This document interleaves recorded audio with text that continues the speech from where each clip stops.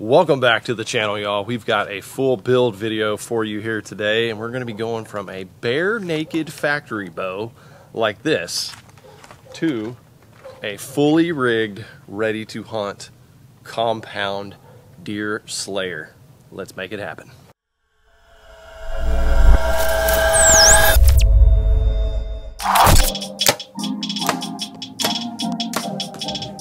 This is where it all starts, right here in the cave.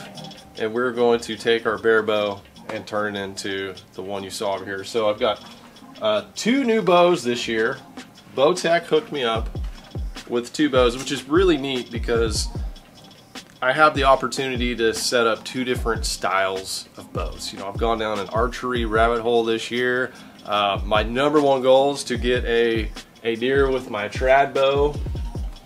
This guy right here, okay?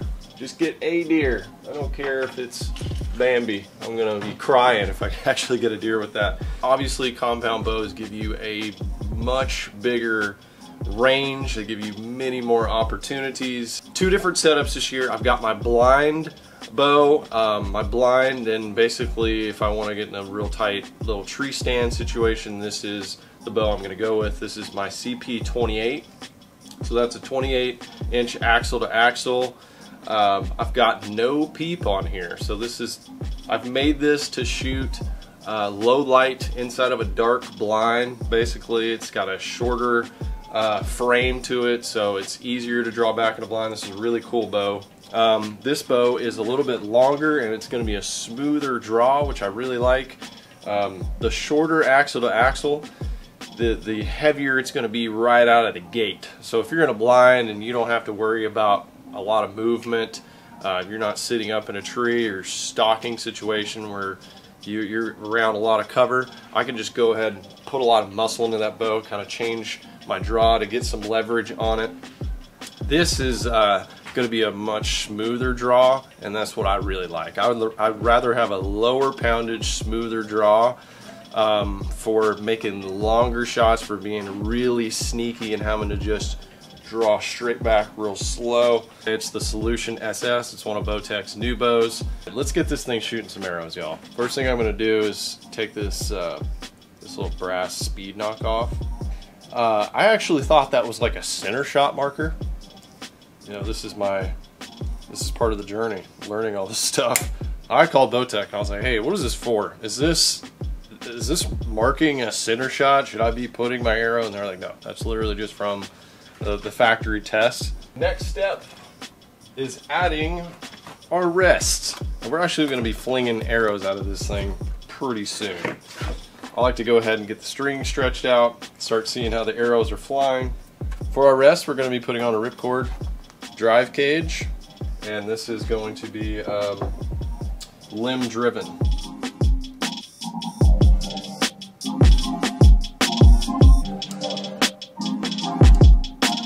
Alright, we got something to put our arrow on now. I'm not going to tie this down just yet because we need to measure how our arrow is sitting on the rest to get it level. So the big thing that I'm looking at is these two holes that are in the riser right here, right in the middle. And I basically want that arrow to intersect those holes evenly. I want it to go straight across those holes. When I'm looking at everything dead level, which I got to get this bow level while it's sitting in my little vise here. This isn't a bow vise either. This is literally just a bench vise that I put some leather straps on. Literally after we get that arrow sitting where it needs to be and get our knock on there and get a D-loop, we can go shoot this bow. It's that easy. That's a bare bow ready to shoot. And I like to shoot them bare before I start adding everything else on. Alright, bow looks square. I got a cheap little level. I don't know if I fully trust this thing. I really trust the arrows, like how the arrows are flying. And then I'm going to get some serving material and just put a little loop where it looks level to me. Tighten that up a little bit, and then we'll put a little level on the arrow till that looks level. That's pretty close. Okay, everything's looking really good. Going straight through the two holes in the center of the riser. We've got our bubble level right there. And I think we're ready to tie on a D-loop now. So we'll leave that little knot in there.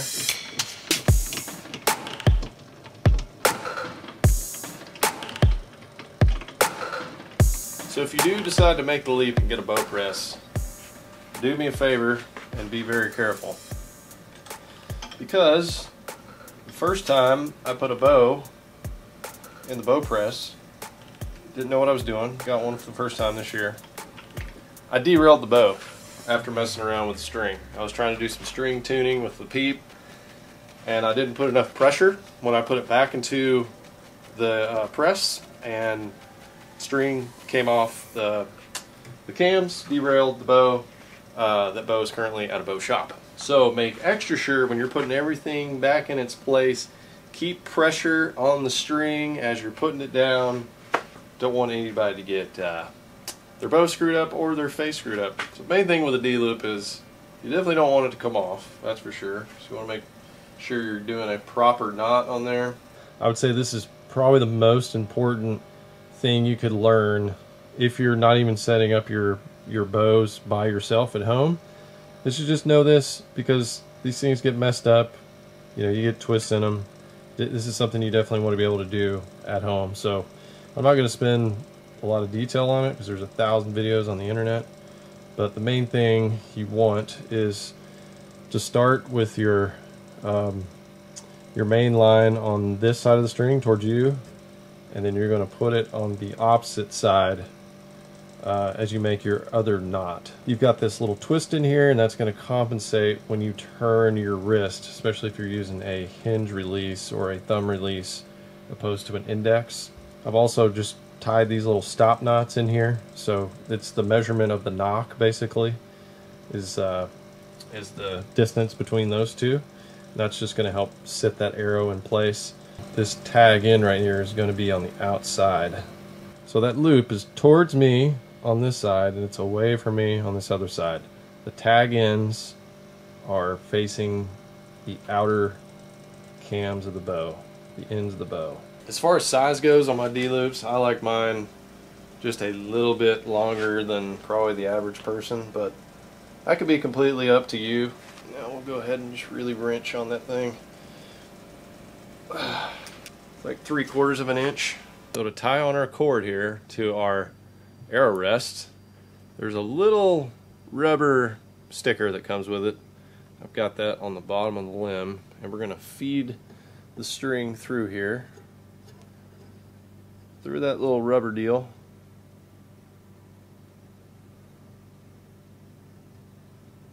And that'll prevent the knot from moving around.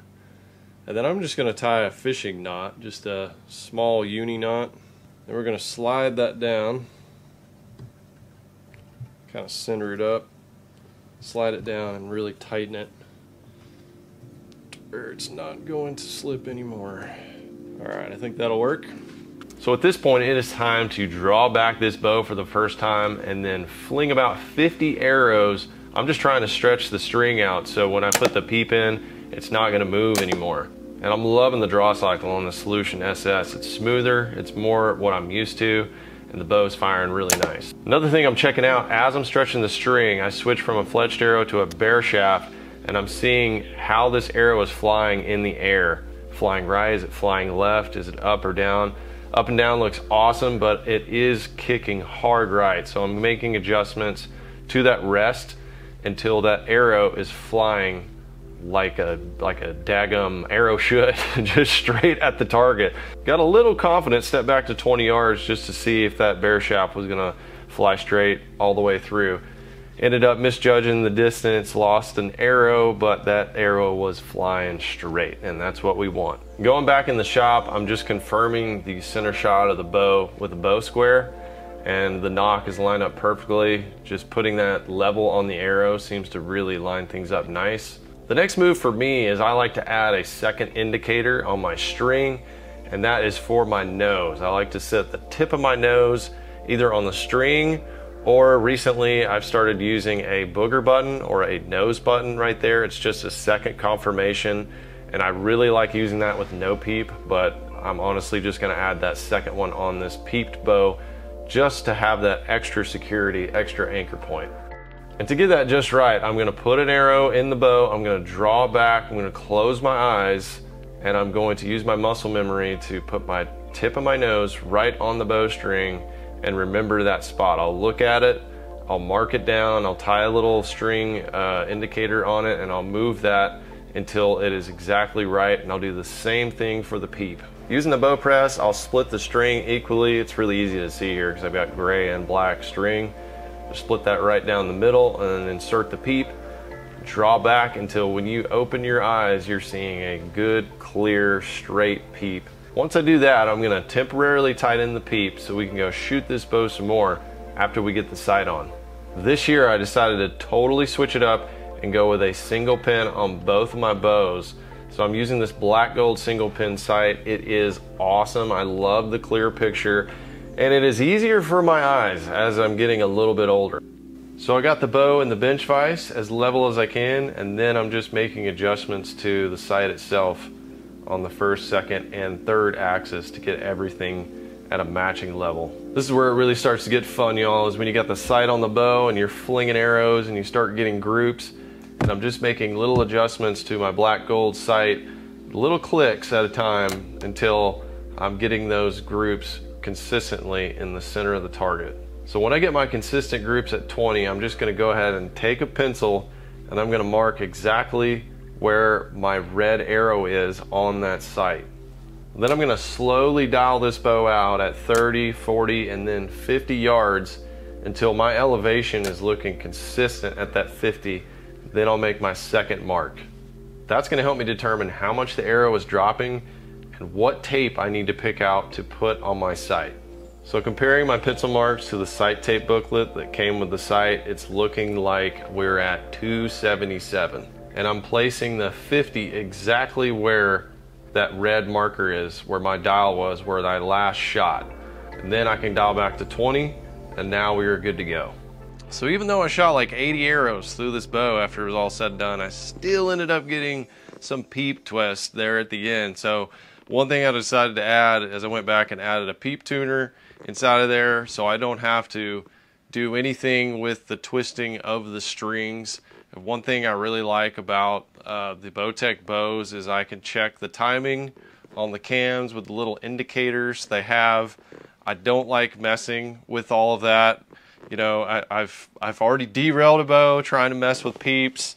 I just hate peeps, really, but they help you be so much more accurate at long distance. And then once I got it exactly right, and I made little micro adjustments, moving up and down, pulling back a bunch of times and getting used to it, I went ahead and I did my final tie-in of the peep. And I did that real popular, I guess Levi Morgan came up with this method. Works awesome though, it really locks that peep in there. So that thing is set, it's not moving now. I still have just a few micro adjustments to make with my little knock tie-ins right here. I think the knock it's a little tight right now, it's being squeezed when I pull back, so I'm going to adjust that just a hair. But as of right now, that peep is straight on, and when I pull back, it's straight on. So it's time to add the final touches. One being a grip tape. When I say we're fully rigging this bow, we are fully rigging this bow here.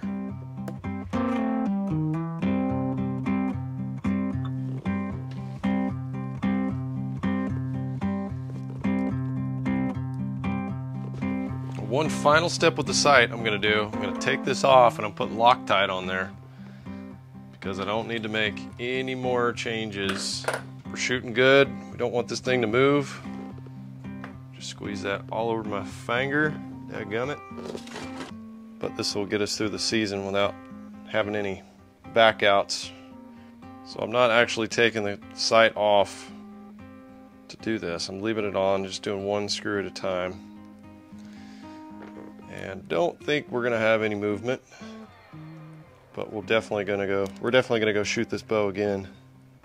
Now that we got the peep locked in, sight is locked in for good for the season. JB Weld Permalock Blue, I use that on my scopes and stuff too. Warning, cancer. Avoid contact with skin. Good to know. I'm already one leg in with a brain tumor. I don't think a little finger cancer is going to kill me. Stabilizer install, probably the easiest thing that we're going to do with this entire bow. This is the QDS 6-inch carbon stabilizer. I also don't normally hunt with a quiver. I don't like the extra weight that unbalances the bow, so I usually stick it on my pack if I'm backpack hunting, or even my small pack when I'm whitetail hunting or hanging up in the tree or whatever. But I am going to add the mount and everything on this. This one is the tight spot shift lock, so it allows you to adjust this however you want. I like to have it so my nocks are not digging into the ground if my bow is sitting or something. So we're gonna put this on here and adjust it. Tight spot on. Now I'm just going to put an arrow in here and adjust it exactly where it needs to be. I think that is it, y'all. I think that is our mighty Bowtech Solution SS completely done and ready for its final shots at a deer target. What are we sitting at right here? I'm gonna guess 36 or 37 because I shoot here a lot. 39, just a touch over. So why don't we load an arrow and see how this thing is shooting, dialing to 39. I actually like to shoot a sight tape that actually puts me a hair under at those longer distances, just because animals like to duck. And if I miss that lung shot, I'm hitting them in the heart.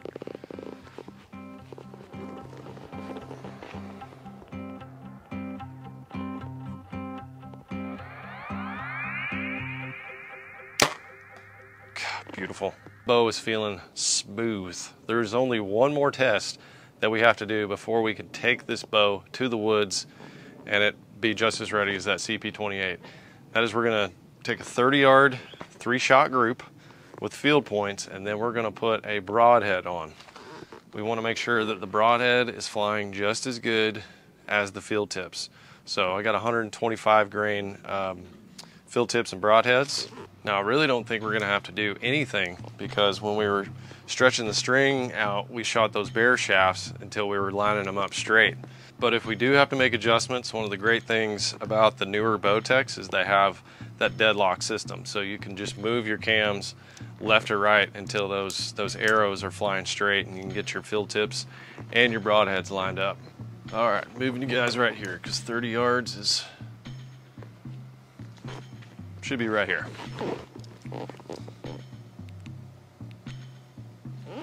29, that'll do. Okay, field tips first.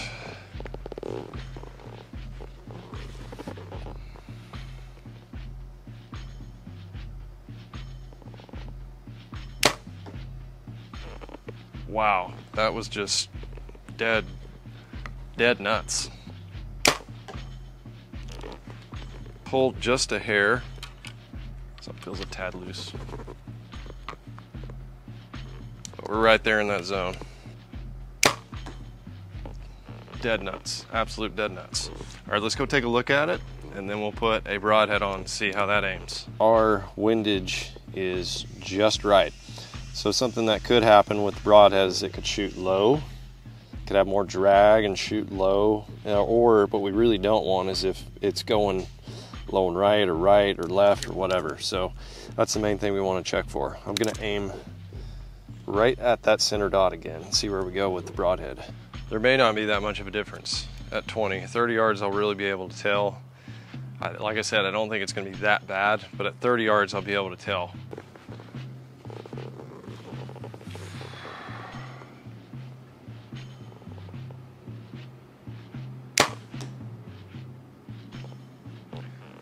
Smidge high. I'm using these AAE Max vanes. They're a little big, but I wanted a lot of control on the arrow for broadheads. But you don't even realize how much correction those fletchings will do, or those vanes will do, until you shoot with a bare shaft. I mean, it'll come out completely sideways and correct with vanes.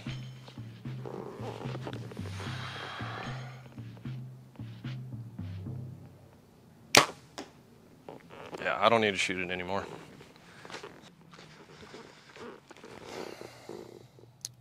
done. All right, now for fun. We're grabbing both bows and we're gonna see which one I shoot better with. Solution SS with the peep sight and index release, or the CP28, no peep, thumb release. 30 yards, let's see which one wins. We're gonna do the SS first because I've got my index release on. So I'm gonna shoot at the left square for this one.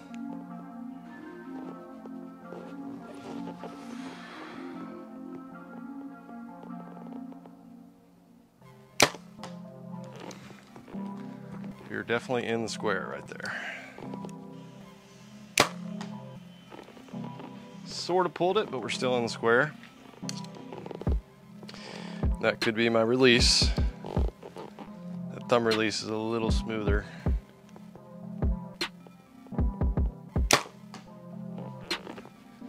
Not gonna lie, it's a pretty daggum good group. Okay, I feel like this bow is a little bit louder, and this bow is harder to pull back at the start because of that 28-inch axle to axle, but the let off is insane. I'm gonna go center target here. Oh my God, I feel like it just completely goes away. Oh, just a hair high. This bow is just a little bit heavier as well. God, dog it, I pulled it. Solution's gonna win here. God, dog. I got two arrows like real close to each other, just a tad low, and I got one high. Peep versus no peep, we're definitely tighter here. Normally I shoot a little bit better. It could have been I just was a little tired on those shots, but I still love not looking through a peep and having that wide open picture at close distances. And now we have two bows that are ready to take to the woods and hunt. And you guys got to see me go from literally a bare bow from the factory to a bow that is bare shaft tuned, broadhead tuned, ready to go hunting in the woods. Let me know in the comments which one you would rather take. Man, for me, it is a toss-up right now. Really just depends on the situation. If I'm, short distances, whitetail hunting, especially low light, this is the one I'm really fallen in love with. It is just a little tough on that the beginning of that draw, but love the let off on that CP28. This bow's just smooth. It's just smooth all around. I feel like it's quieter. It shoots smoother. Smooth draw cycle. It's dialed. It's good for long distances. So if I've got a situation where I'm stalking and I'm gonna have a long shot, maybe elk hunting, something of that nature, I just know I need to make longer shots, I'm definitely taking the bow with the peep. I'm shooting both eyes open on both of these, but there's something about just not having that peep in the way and watching that arrow all the way through with both your eyes. I can't wait to watch this thing hit an animal this season. You better be out there setting up your bow and practicing right now, because the season is just around the corner, y'all. I can't wait to take y'all to the woods with me. So subscribe to the channel and hit the like button. Maybe you learned something today. Maybe you just enjoyed me fiddling around with bows. But I will see you guys on the next adventure in the great outdoors.